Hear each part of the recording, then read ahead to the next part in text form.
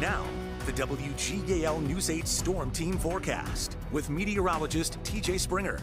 Seeing a little bit of cloud cover out there in Lancaster as our next cold front is moving in from the northwest. We did clear out today, had some sunshine, but the wind was a factor of our Saturday, and that will be the trend yet again as we head into the latter half of our weekend. It's not too bad of a night aside from the breeze, but we're going to tap into a colder air mass behind this front compared to what we had today. We can see some flurries and snow showers out there as this front continues to sweep across the Commonwealth, and we have seen some of those getting into our far northwestern communities like Mifflin and Juniata County, eastward through northern Dauphin and southwestern Northumberland County. So if you are heading out, you may see a few flakes in our northwestern communities, but that's about it. We're starting to see these really fade as they encounter some drier air. We can see the sustained wind coming in from the west to northwest at around 10 to 20 miles per hour, and this is going to make things feel all the more cold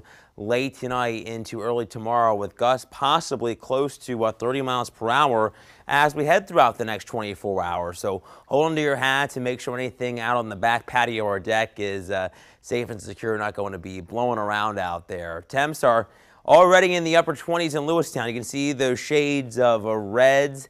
That's the cooler air. We're still hanging on to the upper 30s here in Lancaster. It's 37 in York.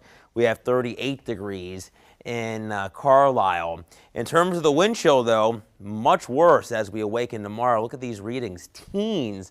It's going to feel a lot more wintry compared to spring-like. And remember, spring officially starts here in just a couple of days. We'll talk more on that in just a moment. We were a little below normal today in terms of our high. We hit 49. The average is 52. Our low was a little more above average at 39 degrees, with the average low for today 33. We're going to dip below that tonight, 24 to 28.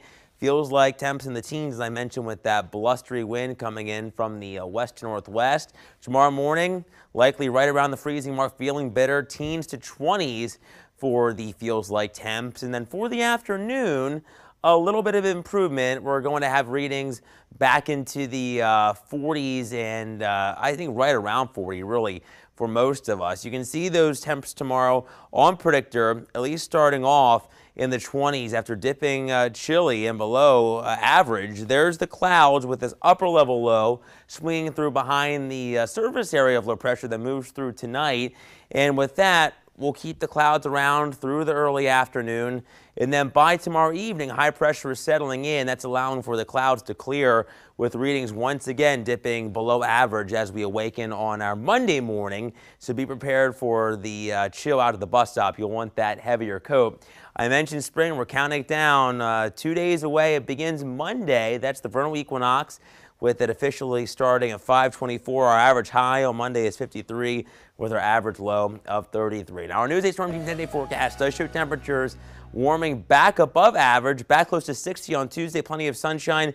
Then we become unsettled with a chance of showers late Wednesday into Thursday. Monitoring a couple of different systems, it looks like we have a better chance of rain Friday into the first half of next weekend, and then we become a little more near normal for this time of the year with another chance of rain, Jared, by Monday. We're looking forward to it. Thank you.